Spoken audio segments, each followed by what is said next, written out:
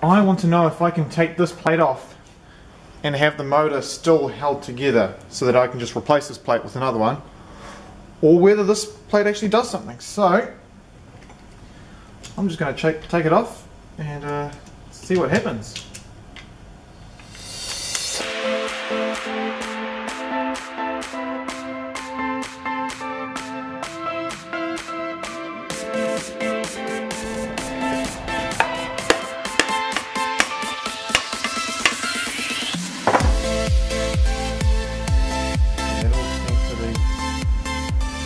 Together, come on. Okay.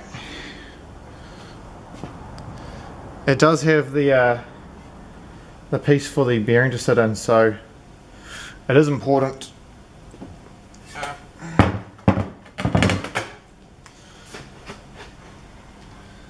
Dirt, no, this won't roll that a little bit. It's not held up by that anymore.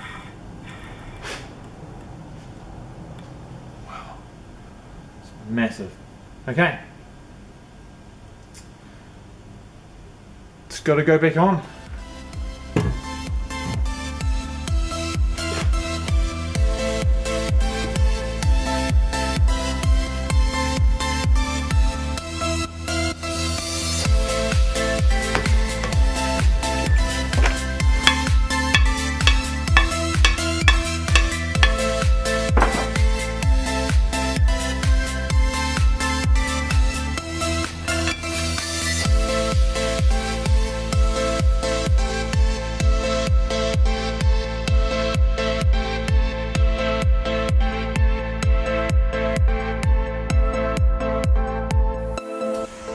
Right, now I'm going to need a template to make an adapter to fit the electric motor, which is just up there, onto the transmission.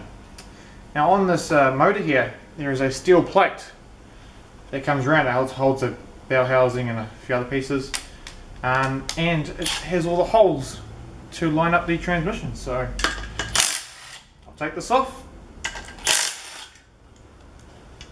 and I'll show you just how easy it's going to be.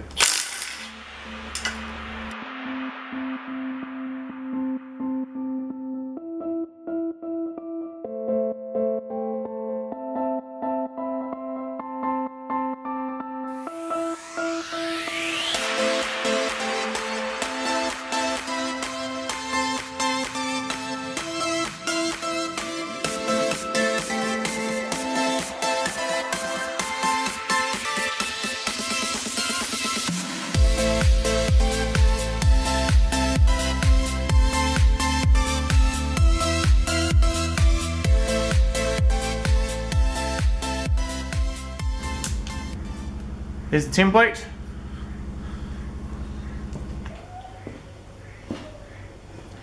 It goes straight on there like that.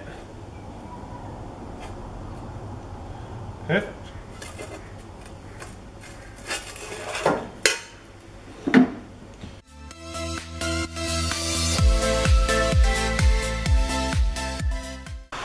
It's raining outside now, so I'm going to be cooling it for a day.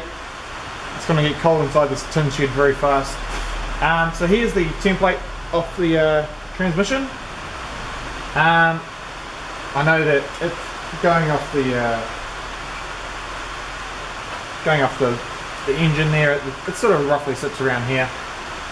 So what I'm thinking I might do is get that piece of steel, the piece of steel that I have out of my parents' place,